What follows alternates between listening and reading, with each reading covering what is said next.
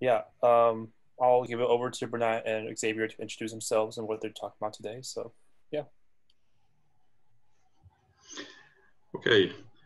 Okay. My name is Xavier. I'm a big fan of Snap, and we are using it in engineering association in Catalonia in order to explain engineers Industry 4.0. So what we are seeing is Snap. If we add to a Snap Internet of Things capabilities such as MQTT, we can connect Snap to devices, and we can connect Snap with other Snaps and other softwares. The library we're going to show you. Okay, I'm going to share the screen. Okay.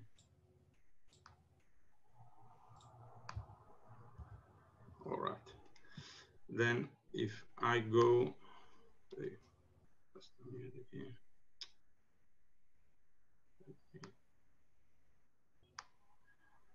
go to Google and I write MQTT4Snap, and then we go to a GitHub repository, and here there is some explanation of the library and some explanation of the publish subscribe mechanism. And with publish subscribe, we have a broker, and then subscribers subscribes to the broker using defining a topic. And then the publishers, when published to a specific topic, all the subscribers receive the messages more or less at the same time. Okay. To use the library, we have set here a hello world. We can load the library using this URL. So we can import the library, so we only have the blocks. But if we click here in hello world, we load the example and the library at the same time. So this is an example with the basic steps. Here we can see first the blocks we have loaded. And basically, okay, there is a connect block, and then there is a public subscribe block, a public block, publish block, unsubscribe, disconnect. And also there is a possibility to use, because MQTT is an asynchronous protocol, but it's possible to use it in a synchronous way. So these two blocks, request and response, make possible to act synchronously. So we can make a request and then wait until the answer and receive the response as if it were a reporter. It's like a remote reporter. Okay, if we want to test how the library works, here there is the hello world with the steps explained. No? The first step is connect. By default, we use the Mosquito test broker, and here we can write any broker we want. So if I click on connect, I've made a connection, and then if I subscribe, I'm subscribing to a topic called topic name. And when a message is received in this callback, because here is a callback structure, no? So the subscription, when I receive a message, the blocks that are inside the callback are executed. Then in this case, we execute say payload. Well, we receive two parameters. The first one is the topic, and the second one is the payload. And if you want to show the payload, this is the message. Here we will say, and we will show the message. And finally, there is the publish block, and we send to the topic name hello world. Okay, so I subscribe, and then if I publish, here there is the hello world. Excuse me, Xavier. There's a question in the chat from Simon. If you want to read it. Okay. Let me see.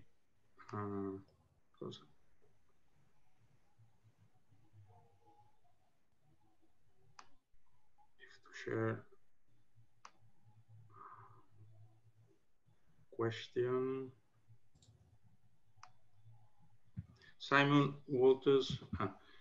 Is the request response part of MQTT5 or just a function of your implementation? Yeah, it's not part of the MQTT5. It's similar. It's an own implementation. And let me show you. I share the screen again.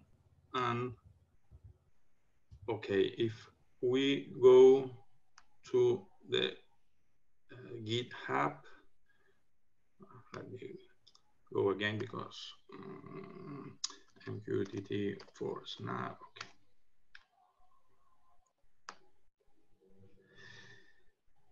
Precisely, this feature is implemented. Here is the sequence diagram that explains the recurve reporter block.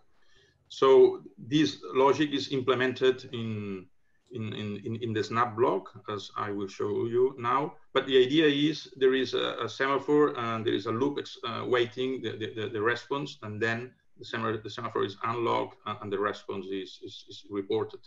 And this we can see here in the request, MQTT request.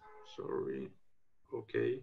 If I edit, and here is the same logic. So it enters a loop wait until semaphore is unlocked and then report the response. Okay. Well, I don't know. Do you think I tried to show you this recurve response, or I don't know? What about the time? Yeah, let's go on with the rest of the demos, maybe, and if we have time at the end. So, okay, this was the technical introduction to how MQTT and the library works. Let us show you a bunch of things that you can do with Snap and MQTT now. So the first thing we wanted to do is we wanted to play a game. So let me share my screen now. Move this thing away. Okay.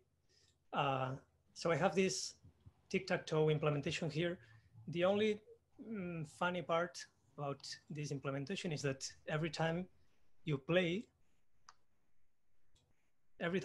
you're actually sending the current turn via MQTT.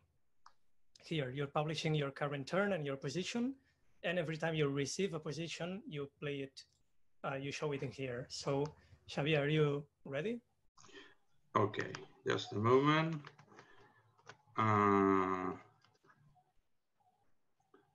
So you are sharing. Okay, I have the tic-tac-toe loaded. Okay. Okay, go for it. Let me.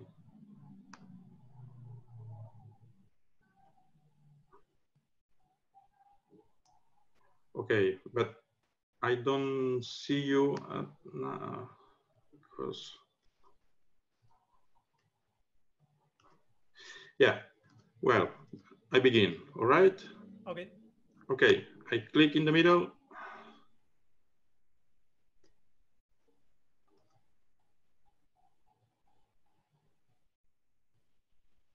Are we connected?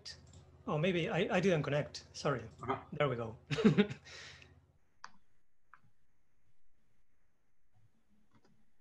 Yes? Okay. Okay. So I reply here. Okay, I play here. Play here now. Well, I go up the left corner, okay. And I here. Okay, now I'm gonna let you in. Ah. Oh. There we go. So this is one of the ways that you can communicate two snaps together by using this library. Something else we wanted to show you is actually this protocol was originally intended for IoT, and I have this awful contraption here that's actually connected to MQTT. And now Xavier is going to send a few messages to this contraption. I see Tony smiling because he actually makes these boards. Okay. So let me remember the topics. If I send topic SnapCon, for instance, so I send to the topic SnapCon and the message. Maybe you can share your screen. I share a screen. Let me, okay. All right. And you can send a message red, for example. And I write red to a SnapCon all. So I connect and I publish. Oh. There we go. Okay. And did you see the LED turn red? Maybe you can do it again, Xavier. Red again. I publish red. Okay. There we go. Yeah. Maybe go for blue now. Blue. So right. Blue. And I click. Okay. Okay, and let's try a couple more. Wave. Also here. Let me remember. Here. Yep. Okay. Wave. Yep.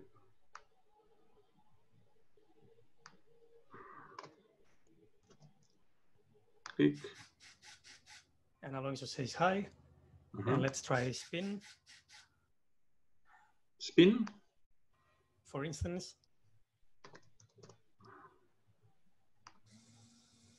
And there we go. So basically, you've seen we've been able to communicate two snaps together. We can also communicate snap with something else. It's still snap, but it's a different application. It's snap for Arduino. So one fun thing about MQTT is that you can break out of your system and communicate with things that are completely outside of the domain of your system. So for example, Xavier is now going to show you a physics simulation software that has MQTT capabilities, so you can interact with it from Snap. Okay. Let me share the screen. Okay.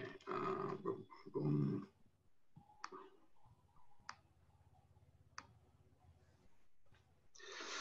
Well, this is a demo based on a project called Project Chrono. Project Chrono is a project from two professors, one of Italy, the other is from the United States, and it's an open source project. Here is the example, but if we go to the homepage of the Project Chrono, this is an open source multi-physics simulation engine. So there are different examples how to make the simulations. And what's interesting here, the idea was to insert the possibility to send MQTT messages and to receive MQTT messages in order to control, in this case, the spin of an axis. So I'm going to run the demonstration. So I start. Here is is a box with balls, and this software is making the simulation in real time. And here we have an axis and this part spinning. Okay. What I know is the topic is the name control. So what I'm going to do now is to, okay, I go back here. All right, let me make the browser, here I can make it smaller, and then I have small, and here we can see the box. All right. And here, if I send to control topic and I send up command, and each time I'm send an up command, I'm increasing. To connect first. Okay.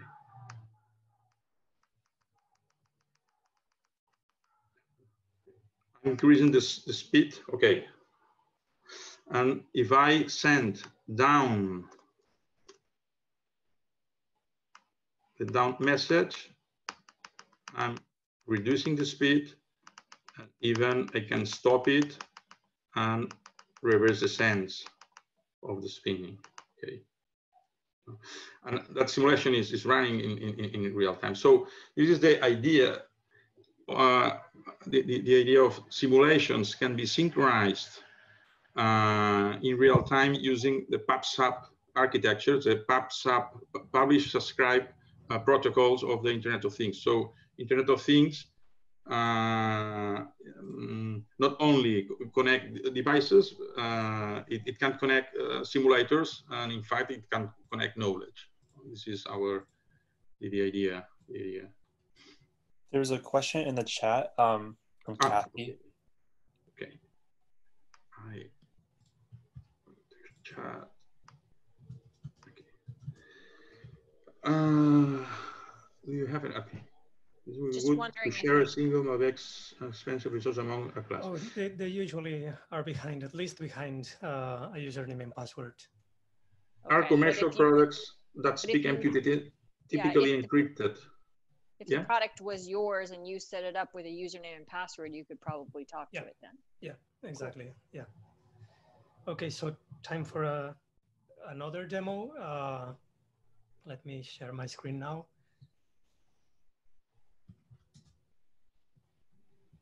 And another software that it doesn't actually have MQTT enabled by default, but it can run Python. So this is Blender. It's a 3D modeling and animation and whatnot environment. It's a free software tool that's being used for professional 3D movies and games and all sorts of things 3D. And since it can run Python scripts, you can actually import an MQTT library and add MQTT capabilities to it.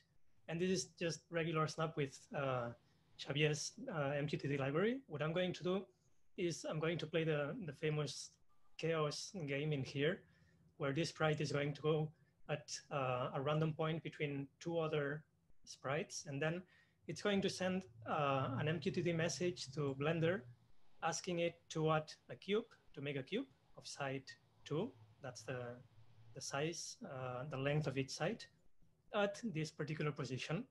And if it all goes well, we should start seeing a pattern in here. It takes a bit, for some reason, the Blender, the Python that comes with Blender doesn't handle well real-time stuff. It interferes with the main loop, with the UI loop. So the UI gets a bit irresponsive, but you see, eventually it starts speeding up. And you'll probably start to recognize a famous pattern in here. It's a fractal, the Sierpinski triangle that emerges from this very simple game of just going between two random points arranged in a triangle form and dropping a spot in there. So again, the nice part about this is we are able to communicate two programs that have nothing in common, that have no API that let you communicate with each other. And the way we do that is by listening to messages. And here's all we're doing. We're publishing to Snap a message that says the name of the shape, the side of the shape, and the position of the shape. I'll stop this because it's painfully slow. We're still missing around 500 cubes in here, but you get the idea. And for the last demo, and I think we're actually doing okay time-wise, right? Yeah, we still have 10 minutes. So we'd like to ask you to open a project in your browsers. I'm going to paste the link in the chat. And please let me know when you got it open.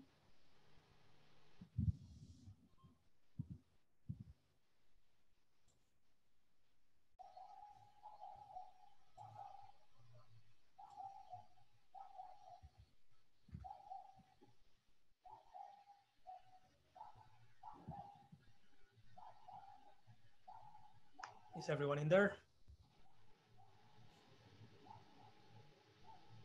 If you are in there, you should be seeing a sprite moving around, doing a square pattern. Is that working for you? Not really. Did you click on the green flag, everyone?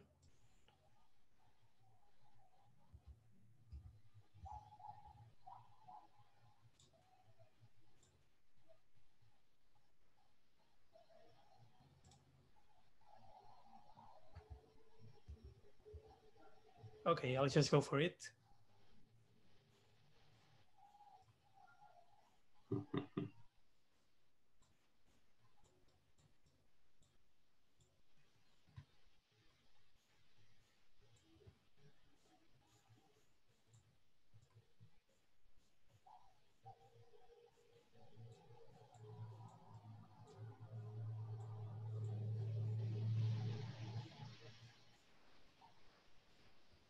Did that work for everyone? It moves, but no pen down. Okay, you might have to wait for a bit. Messages are probably still piling up. They will get there eventually.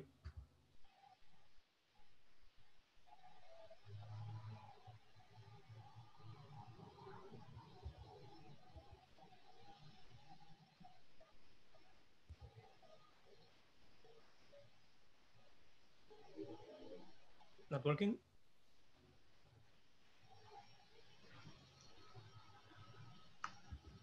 Okay, let me try again. Okay. I can see a line, or part of a line.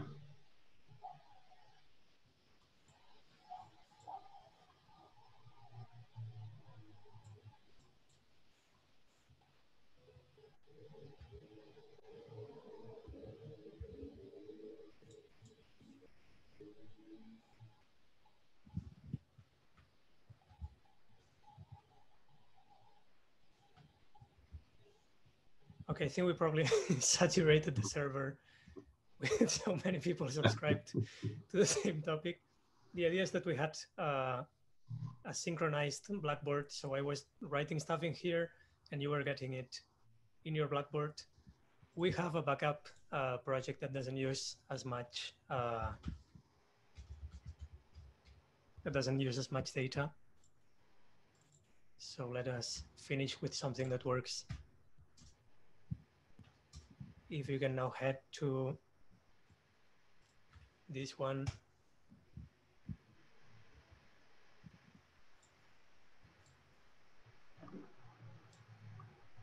Kathy wanted to know real fast if this was faster than HTTP.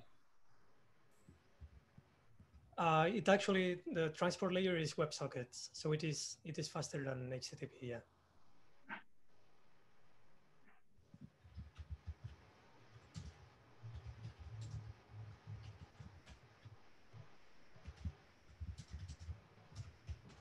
So just because this is being recorded, I'm going to share my screen so that people who are watching this later can see that.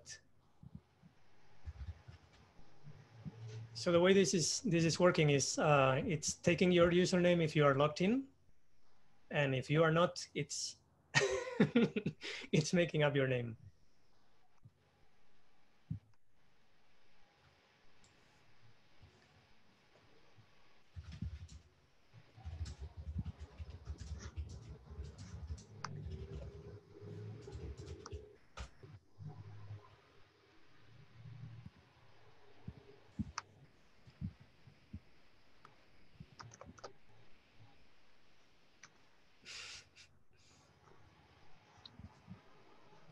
Okay, so if you have any questions, feel free to actually ask them here in the chat if you want.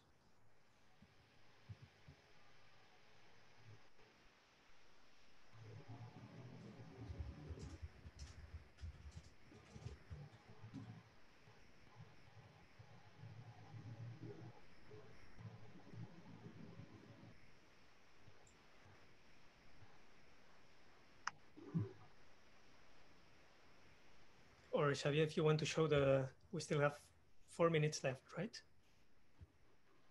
If you want to show to try to do the synchronous call. Yeah, the request response. The request response. Yeah. There are a couple questions in the chat right now. If you guys want okay. to look. Okay. Oh, will this be included as an official library? So I'm trying to talk Jens into it, but actually we've been looking for a way to intercommunicate Snap instances with each other. And I showed Jens all these demos and he was excited to the point of saying that he wanted to have this integrated into Snap. Now, I don't know if that's ever going to happen. But Bernat, we can explain the way in the MQTT library is load on the fly with these two blocks. Yeah. Actually, we're loading the MQTT library via JavaScript on the fly. Well, you can actually inspect all these blocks by yourselves and see how it's implemented. Meanwhile, while it's not yet included in the official Snap release, you can always go to GitHub, Xavier, MQTT Snap, MQTT4Snap. I will paste this into the chat. Oh, why did it make my name Karen even though I was logged in? I don't know. That's a good question. I guess, I don't know. Did you log in? Yeah, refresh maybe. If you logged in after you had launched the application, the program, then it might have stuck with the previous name. And just one last thing. We will, if you have any other questions, we will have a thread here at the SnapCon category of the Snap forum, which you can access here, and we'll be answering questions. Oh, I see. So it should have worked, Ratman. I don't know why that happened.